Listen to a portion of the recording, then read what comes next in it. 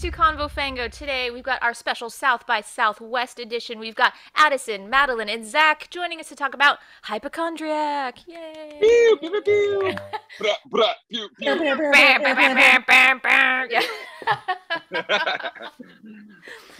All right, by the time people watch this, it will have already premiered. But right now, as we're recording, this is very exciting because you're getting ready for the premiere, like at this very moment. Literally, I'm gonna go put on my clothing as soon as we're done and try to look fancy and not scared. Yeah, I'm doing it. If you just admit that you're not wearing pants right now, but you will be wearing pants after the interview. No, I'm not. I'm wearing pants. Okay, not the pants I'm gonna be wearing tonight. They're different pants. Gotcha. Okay. Yes, my fancy pants. Fancy pants, exactly. We're wearing casual pants right now. Yes. I'm getting a pedicure right now off camera. You can't see. But, I need to take a lesson from you. That's smart. I love that, like, multitasking at its best. So tell us what Hypochondriac is about. Yeah. So Hypochondriac is a gay horror movie based off my mental breakdown. But we can talk about that later. What it's about is it's basically about a young Potter, Will, who is actually having a pretty good life. He's got a good job. His boss is annoying, but overall, he's got a good boyfriend. Love you, Maddie. He's got a good boyfriend. He's got a good life. But when he was a child, his mother was bipolar, and after a pretty violent incident, kind of separated from her. And now it's 18 years later, and she's come back into his life and starts calling him and leaving mysterious voicemails telling him not to trust his friends. And while that's going on, he injures himself at work and starts to be convinced that something may be wrong with his body. And as that's happening, a man in a wolf's costume starts haunting him. And so Will now has to go on this triple journey to figure out what's wrong and hopefully get to the other side without taking other people with him. I love that, and it was very casually. And on top of that, there's a wolf. Yeah. It's like three things, and then that's the thing. It's a mental breakdown, right? So it's like a mental breakdown only happens. Well, not only. I don't want to speak for everybody, but for me, it happened when it's a story of how I cracked. So in order to crack, everything had to pound on me. So it's just the story of him being bludgeoned at a bunch of different edges until he cracks, and so. That has to include a shitty boss, an injury at work, voicemails from his mother, and a mysterious wolf in the corner. Ooh, horror. It is a horror. Horror. This really adds to it, though. You got to do like the wiggly jazz hand fingers. Jazz hands. There you go, everyone, all together now. Yeah. The musical theater. I'm terrified already. Sold. Oh man, my background is showing. I'm all like, hello, my honey. You're suddenly the WB frog and you just like prance across the screen. 1,000, yes. Yeah. He's very influential in all of my work. Yeah. Your biggest influence in your career, yes. So the movie starts off with based on a real breakdown, and then it just goes totally like insane, like all these things, and you're like you're saying, it's already too much, and then there's stuff being added, and I'm like, well, shit, who wouldn't have a breakdown during this? But I'm wondering, like, how much of it is autobiographical, how much of it is fictionalized? Yeah. So do you want to hear the story of my mental breakdown? It's fun. That's great. I'm just gonna preface this with you approach this whole thing with like such a sense of humor, which makes it like it's dark as shit, but it's not like it's not bleak watching this. You don't watch it and it's unwatchable. Right. No, and that's like honestly a super important thing. I'll say this at the screening tonight because it deals with stuff. It's hard. Mental illness is hard, and it deals with mental illness. But at the end of the day, I'm still here. So you know what? I'm still here. And so that's where I took the story from. But let's rewind back to a sultry December 2018. It's not sultry. Anyway, so basically, the story is, so my mom suffers from mental illness. She suffers specifically from bipolar disorder, mostly in the mania and schizophrenia kind of vibe, a lot of paranoia and all that kind of stuff. And it started manifesting when I was 12, and she would spend roughly about 6 months a year in these manic episodes. And so cut to me much later out of college. I'm home for Christmas, and I'm the only one staying with her at the time.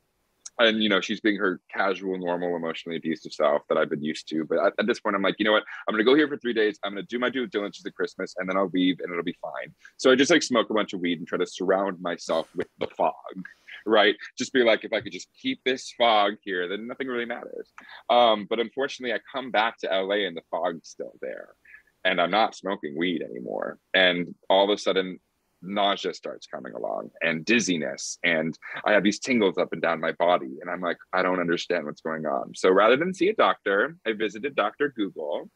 We're homies. I did a lot of viewing, visited her a lot, but basically I typed in all my symptoms, and they told me that I was dying of ALS. And I now know I suffer from OCD, not the tics, physical tics, but mentally.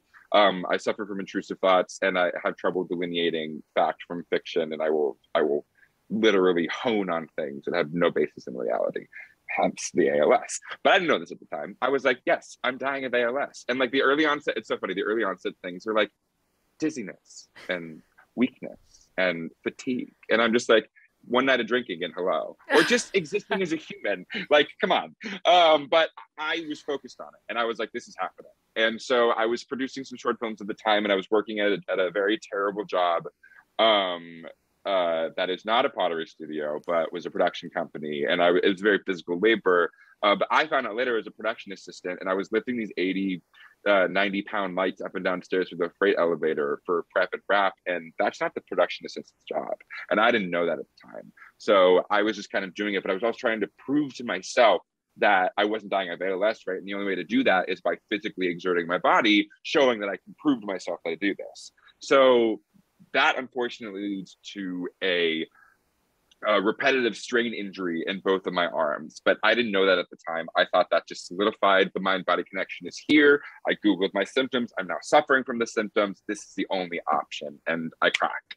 And I remember I was like, it's been about like 3 weeks of constant Googling, and I was at home, and my mom called me, and I hadn't picked up the phone for a while because meanwhile, while this is happening, she's leaving me voicemails telling me not to trust my friends, and telling me that things are not wrong. And I'm just like, and I'm in this space where I'm like, maybe she's right. And she calls me, and I finally pick up the phone, and she goes, "Hi, Lindo, how are you?" And I'm like, and I just start sobbing. I just start uncontrollably sobbing because I was not okay.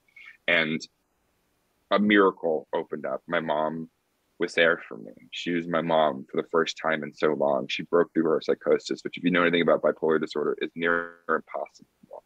But for some reason she opened up, and she was there for me, and she took care of me. And that's after that phone call, I realized that it was like, I'm not okay. I need to go home. And so I go home to my dad's for about a month. And I fixed myself mentally, but like it's rough going. I'm like having all sorts of, and that's the thing. I thought that I knew what a panic attack was. I thought a panic attack was like starts in my chest, deep breathing, and then like that was it was. But I started getting crazy mental symptoms that I'd never experienced before, like huge jutting shocks up and down my body and stuff like that. And I was like, this can't possibly be a panic attack. Or like I forgot how to breathe at one point. I couldn't breathe without focusing on it, and I couldn't fall asleep. So I had to take enough Xanax to just get me to bed. And, while I'm there, my dad's probably unhelpful. He's not a bad guy. He just does not understand mental illness the way that me, my sisters, and obviously my mom do. But, I end up very fortunately having a good therapist and getting on meds. So I start to fix myself mentally. Unfortunately, my injuries are still there because those were self-inflicted accidentally. But all the doctors are just telling me that it's a muscle injury. Turns out it was actually extreme tendonitis, and I didn't know it. So I got back to LA, and I did the most LA thing I've ever done is I visited a holistic massage therapist. And that guy really reined in on my arms, but because it was a tendon thing and not a muscle thing, he inflamed them. And I injured my arms to the point where I couldn't lift my phone. I couldn't text. I couldn't shave. And so I was basically on the couch because while I was at my dad's place trying to outrun the anxiety, I was on a stationary bike, ended up injuring my hip flexor joint that would shoot pains up and down my leg. So I'm also hobbling at this point as well. And so I can't really move. And I finally get a doctor to prescribe me physical therapy, but he's like, you have to spend time waiting for the pain to go away, because if not, like you're going to like you're going to just injure it more. And so I do. I watch a lot of Scandinavian detective dramas on Netflix. Every country, I know Denmark's 15 True Detective ripoffs. I know Norway's like 13 True Detective ripoffs. So if you need one, I got you. No worries. We just love like a seasoned veteran and like a young white woman being like, where is the murderer? You know? And that's just like, did you watch Shetland? What? Did you get into Shetland? I haven't seen Shetland. I watched, there's an Icelandic one called Trapped that was like pretty good. And there's other ones, but now I'm blanking because I got offset. You fucked up my jokes, Maddie. Thank you. No. So basically that's what I did. You know, I sat there for 12 hours a day. I had a regimented meal schedule because it was like all I could do. And I ordered from the same place every day. I had an assistant come over to my friend Aiden came over and shaved me and did all the things I did that I couldn't do myself. And I tried to get better. And then there was a moment I tried to lift 5 pounds and it finally was successful and it was coming on. But then all of a sudden, like out of nowhere, the fog just came back. So like the fog just started showing up and then the dizziness and the nausea. And I was like, what is happening? So I call my aunt, who's a doctor, who I could have called all this time, but I was too embarrassed to give her then. And I was like, Aunt Vicky, this is what's going on. Like, these are the things going on in my life. And she's like, I don't want to scare you, Addison, but these are symptoms very connected with multiple sclerosis. I think you should go see a neurologist. And I'm like, cool. And you know, ALS is sister disease. I mean, it's close. So I'm like, I can't believe, is this actually happening? Like the thing that I actually willed into existence is actually happening. No pun intended, the character's name as well. Which I didn't do on purpose, but we did make a lot of jokes about it. Now you just got to claim it and be like, yeah, obviously that was a conscious decision. So I visit the neurologist and she asked me to email her and she's like, just tell me what's going on. And in speech to text, because I still couldn't type, I was like, okay, here's what's going on. And I send her like a 5-page, poorly misspelled opus of just everything that happened. And she's like, come in, let's see you. And she tests me and she gives me an MRI. We test my muscles, we test my nerves and all those things. And a week goes by and I get the test results and everything, it turns negative and clear and all my symptoms go away. So that is the real story of the movie. And I was writing it kind of as therapy in the beginning. In the middle of it, my physical therapist was like, I know you're a writer, you should write. And so I had like 2 pillows, 2 ice packs against the wall. And I wrote for an hour and wrote a very bad version of this script that now exists because I was avoiding talking about my mother, which is what the actual movie wants to be about. And so rather than the actual events, I mean, there are peppered through like all the dad scenes are like word for word stuff that we talked about. You know, those are, I mean, I didn't hallucinate a wolf, but you know, once I started actually forming this stuff and wrote about my mother and thought about what I wanted to do with this story, it was less like, let's tell the exact story and more, let me tell an emotional retelling of what it's like to crack.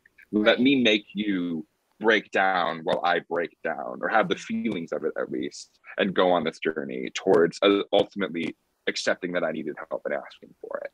Right. I love that though, because it's more about you're capturing a feeling as you're watching it. I was quite anxious watching it, and the way that it's edited, and then like there's things cutting back and forth, and then there's parts where like Will is like mirrored and like double, and just it becomes very uncomfortable watching it, right? So it's like you have this kind of like, it like starts this little seed of like anxiousness, and it just gets tighter and like grows as you're watching the movie and it goes on. So well done on that's that. Thanks. I mean, and that's true. Like, you know, that while he's being haunted, like we use the man in the wolf costume, it's a very, very obvious metaphor. And if somebody has a different metaphor, then like I welcome it, because like the art's no longer mine when it's out. But for me, the wolf is a representation of the physical manifestation of his childhood trauma.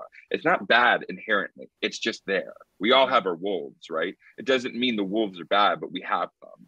And Will's, you know, flaw is that he won't acknowledge the wolf. And so the wolf does all the things he can to make himself noticed. That means being violent, growing more grotesque, appearing in places that you don't want him to. But ultimately, like even at the end, which I won't spoil, but like the whole idea is like we get to the point where I'm okay, right? I'm still here. Mm-hmm. So we all have our wolves and we're all going to move forward. It takes work, but if we can surround ourselves with a support system and ask for help when we need it, that is the starting point to the journey of navigating through your trauma and your mental health. And that's ultimately what I was trying to tell with the story. Amazing. And when you guys read the script, what about it made you decide like you want to be a part of telling the story? Jack? Sure, I'll jump. I'm in, coach. Don't Don't jump the computer on your lap, Zach. Don't do no, that. I won't. I basically, this job, this opportunity came to me, most do for actors. You're in the pool with a bunch of other, theoretically capable people to be able to do the job.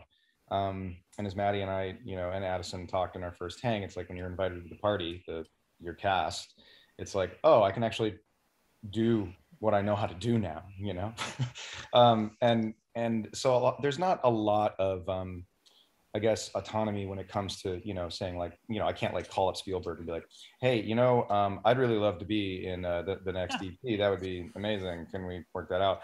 And it just doesn't quite work like that. And so you kind of have the synergy of roles finding you at certain times in your life. And for me as an actor, and I think all actors, your life experience, really prepares you just as much as any technique or prep that you can do once you know the script. And this was one of those moments where I opened that email, I read the sides quickly, and I knew immediately. I was like, oh, this is something special.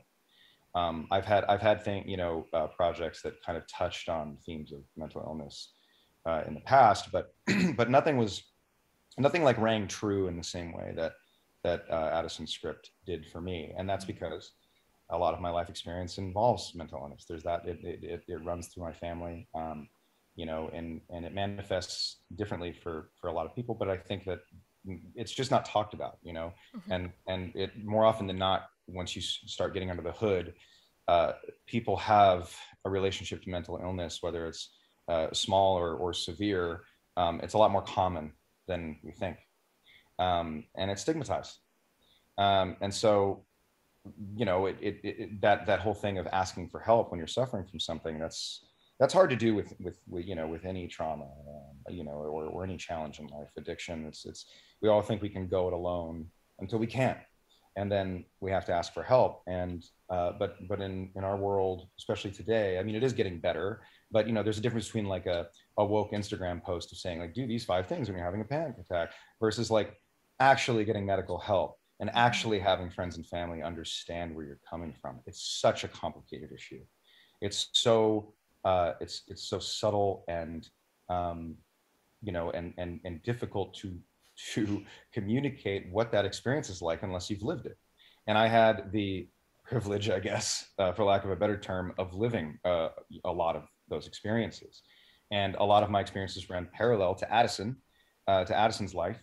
And I was like, oh yeah, OCD, yeah, cool. And I think the first scene that I auditioned with, was basically having a panic attack or helping someone through a panic attack, and then having one myself in the those are the two sides, yeah. And I was like, okay, yeah, someone cool. from, and then having one, yeah. Yeah, I was like, oh, okay, get someone out of a panic attack, check. Did that last week, and have a panic attack. Like, okay, yeah, no problem. Cool. Oh, there's a cat in the scene. Perfect. Here, come here, kitty. This is my cat. And so, Nougat, my cat, was featured, and that's probably why I got the role, frankly. She was the cat. Yeah. Oh, yeah. 1,000%. It's like a child actor. You put them on screen, they just know what to do. But the thing is it's true. It's I just really felt a kinship to the material, and it just found me at the right time, I think. Love that. Madeline, what was your feeling when you first came across the script? For you bring a lot of levity to it, so it's like a lot different. But I imagine there's things that resonated with you when you read this that made you want to tell this story. Yeah. So I think I first of all really needed a job. Like at the time, I was like, I called Michelle Lewitt, kind of cold called her, and we were talking on Clubhouse at that time. I was like, is there anything that I really need? I just need to work. I just really need to. And she's like, okay, I've got some things. I'll let you know. She's like, would you want to read for something? I said, yes, I'll read for something. But then I read the script and I really loved it. I loved the character of Blossom. Initially, it was just like the sides and the scenes. And I was like, ooh, I get to play a female predator and sexually harass an employee. Like how empowering and how fun. I've been on the other side of that.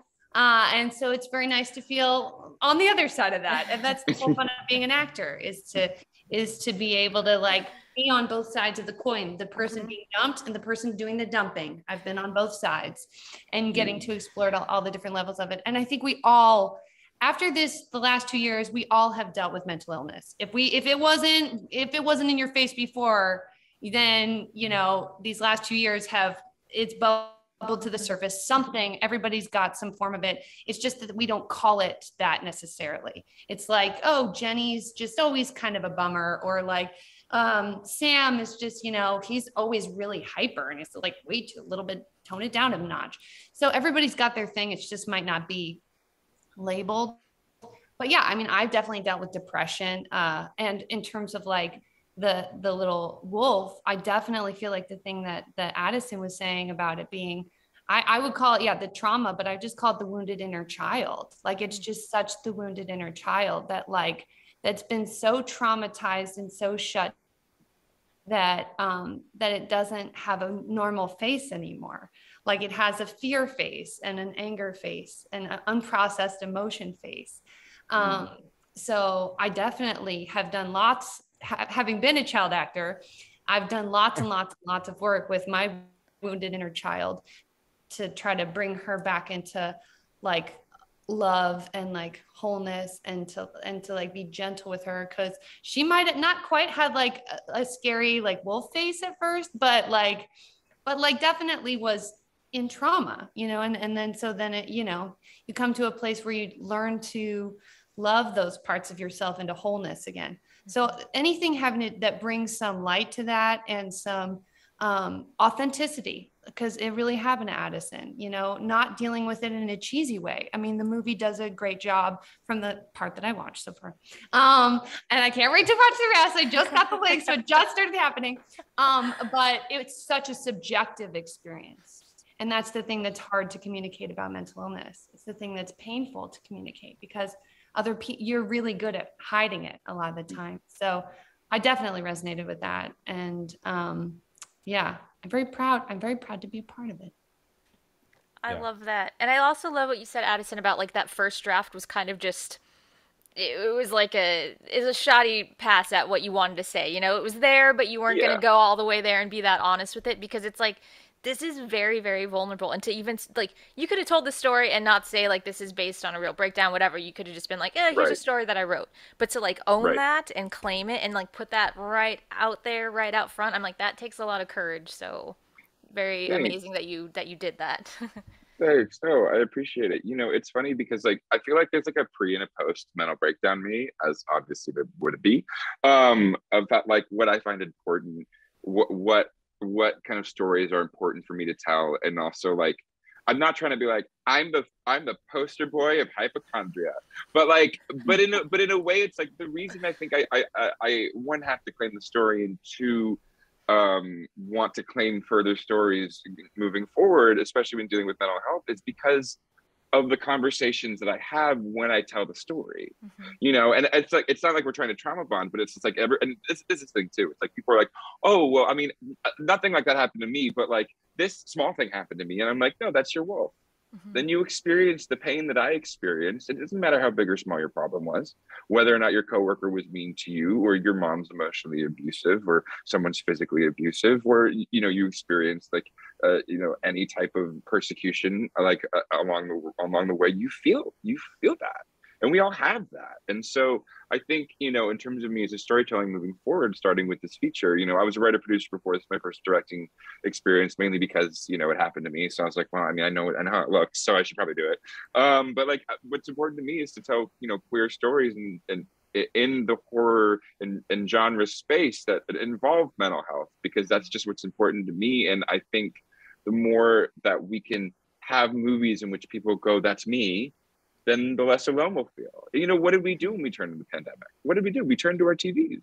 We watched stories, because stories are the things that we can unite under. You know, you can watch, you know, something like Drive My Car, and you can feel a part of these people. And by the end, you're sobbing because you feel the emotion, you feel what it's like to be human. And that's why I go to the movies. And I'll get off my soapbox, but like, you know, that's why I want to tell movies, and that's the kind of movies I want to take. So if I can't claim it, then I shouldn't be making them, you know? Yeah. I'm so glad you stepped off the soapbox so I can step right on. Switch. No, it's true though. Like, listen, it's catharsis, right? Like, I come at writing from a songwriting perspective. You know, I write songs. I don't write words. Addison's the talent in this group of that. Thank you. Yeah, incredible. But I think that art often serves as it's a vehicle for catharsis for whoever's creating it. Whether you're a creative artist like a choreographer or a writer, or an interpretive artist, as an actor or a dancer or performer, etc. Or a classical musician, even, like, interpreting something that someone's wrote. It's like you are using the medium, whether you're creating it in real time or interpreting it, you're using it to find some sort of catharsis and discovery about yourself and what it means to be alive. And then, the beautiful part of it is that it's like blockchain, right? It's like, it's a very hip thing right now the kids are doing. And it's like, you don't understand it even a little bit, but continue with your metaphor. Well,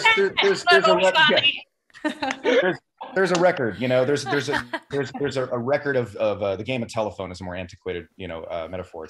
It's like we, in doing something for us as artists, it serves us in our development, but whoever's watching it or witnessing it, I think it enlightens their experience. And it's actually a funny shift for me, because I was thinking about, Maddie's work and role, and she and I, have these slightly more comedic, for lack of a better term, moments. And her work is so brilliant, and her character and the other characters in the film that bring, like, a comedic levity to it, or an amusement levity to it, is unique. Similar to some of the films like Donnie Darko, it's like you have these like these tonal shifts that are true to life, right? Like, dealing with mental illness isn't all like, oh God, it's so bad, it's terrible, I'm seeing things, I'm gonna go to the mental hospital, and then it's like, it's not all doomsday all the time. Right. We're humans. It goes up and down. And so I think the movie does an amazing job of capturing, just the confusion and the spectrum of feeling that one has going through a process like that. Right. And I'm glad you brought up Donnie Darko, because let's call out the bunny suit man in the room. Like, obviously that's my main inspiration. But like, I think a reason why I think that movie is so special to me and a lot of other people is like in that movie, you have like sparkle motion, you have the dancing, you have the egregious teacher who's just reading from the textbook, you have Patrick Swayze being a ham. And then you also have Donnie with his mother sitting on a bed, and he's like, how does it feel to have a wacko for a son? And she says it feels fantastic. And that's in the same movie. And that's what I wanted, you know what I mean? Like that, and that's, I think, the way to describe, I mean, because it's a mental breakdown, right? Now it's hilarious at certain moments. Like, this might be too TVMA, and I apologize, so just stop me if this is too gross. But like, I was on antidepressants, right? My arms didn't work, right? I'm a person who needs to occasionally relieve myself of certain things, right? So I bought a flashlight and a wall mount and put it in the wall, and I'm on antidepressants, so it's very difficult for me to finish. And so there would be times, like one of the times where it would be an hour, and at that point I'd be just like, I don't want to do this anymore. I just want to be done with this. But if I stop now, I'm going to experience 24 hours of major pain. And so I'm just here waiting for the gods to just let me release my goddamn self. And never did. Never did come to fruition. And that happened more than once. I've never been in an interview where somebody's been so honest, and I absolutely love it. I absolutely love it. I mean, that's the thing. It's fucking stupid. You relieved all of us. You've given us all of the just now. That was incredible. Did you write that into like deleted scenes or something? You guys just cut that. There was a very real conversation. Zach, did you know about the fleshlight scene? We did. Oh yes. Yeah. My favorite thing is I texted my producer because I was thinking about adding it because it was a story I told to pitch it a lot, and people were like, and which is it's a thing. I mean, it's true. And so I'm like, what would it like? What do you think about having Will fuck a fleshlight? But it auto-corrected to flashlight.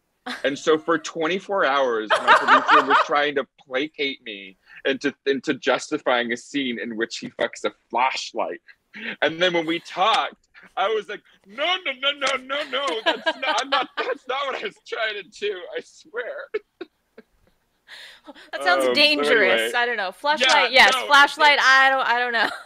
we're making a different movie. Like, I'm not Lars von Trier. Like, I'm not trying to cut off a clitoris and show it. You know, like that's not what I'm trying to do. God bless him, but like not my type of. It just wasn't this movie. That was not your vision. Yes. Yeah, one day I'll hire Willem Dafoe to get smacked in the dick and ejaculate blood, but it is not this movie. Oh man, I just went to fucking NC-17. I'm so sorry. I'll go. I'll just I mean, if there's anywhere to do it, Fangoria is the place. So you're good. I figured. That's why I was like, I think it was you're okay. Totally fine. Yeah.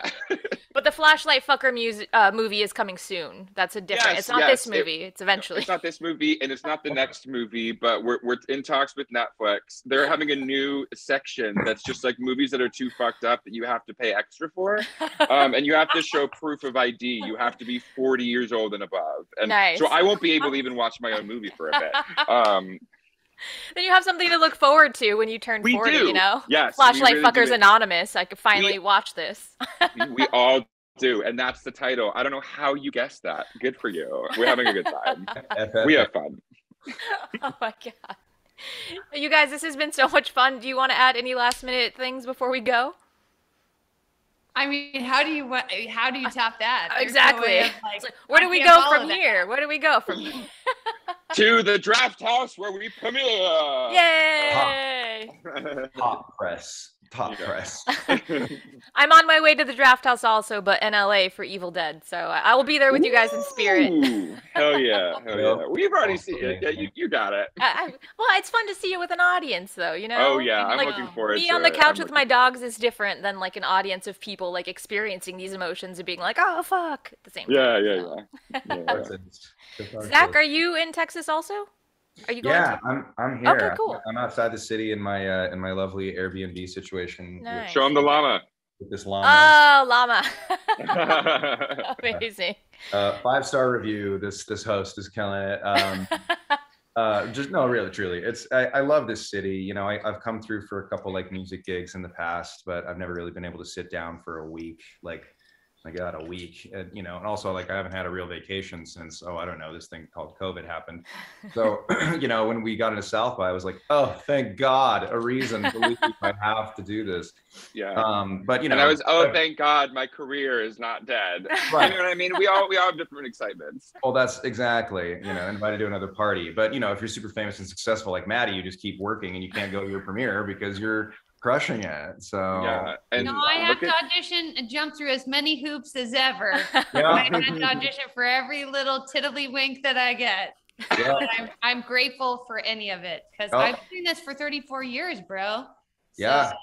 Listen, bro. Veteran. It never gets easier, you know. We in the trenches. But it's true.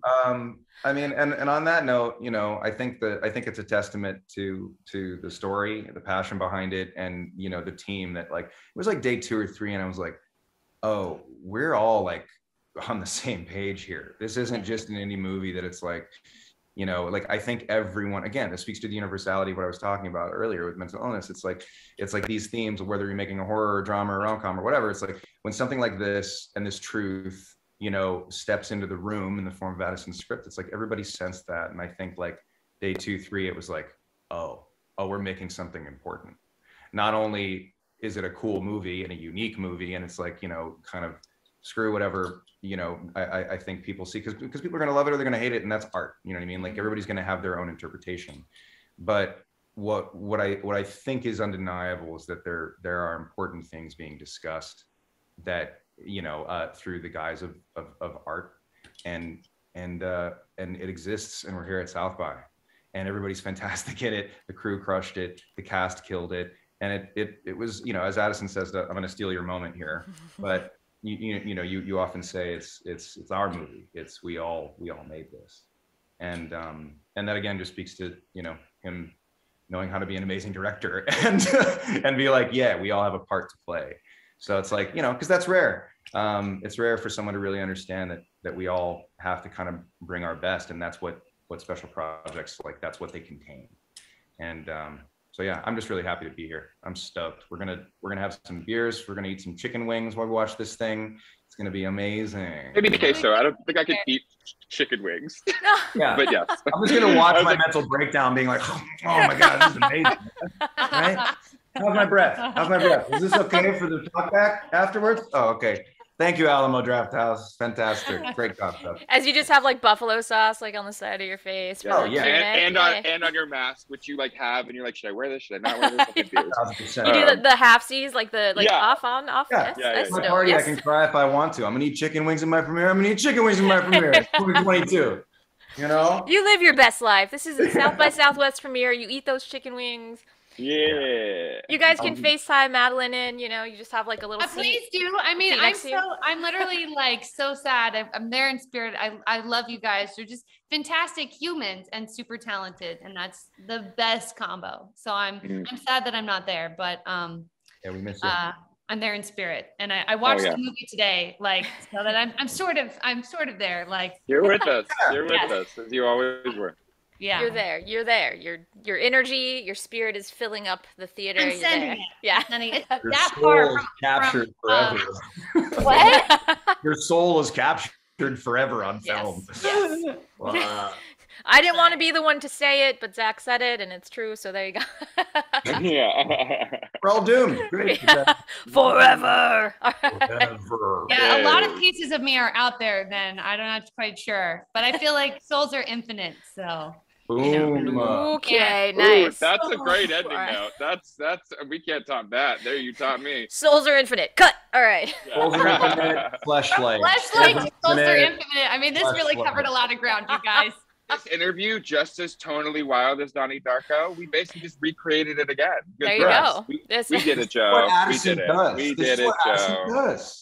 I mean, This is one of the weirdest fucking interviews I've ever done, and I say that in like the most complimentary fashion. I'm like, we were talking about fucking flashlights. Flashlights, not that weird. Flashlights, a little bit weirder. Okay, and then we got real deep, and like souls are infinite, and like we were like everywhere on this. Yeah. You guys took me on a journey, and I'm here for it. Thank you. Thank We you. got llamas. Thank you, Angel, you guided us. Yeah, Oh, truly. nice. All right, congratulations, you guys. I'm excited for everyone to check it out.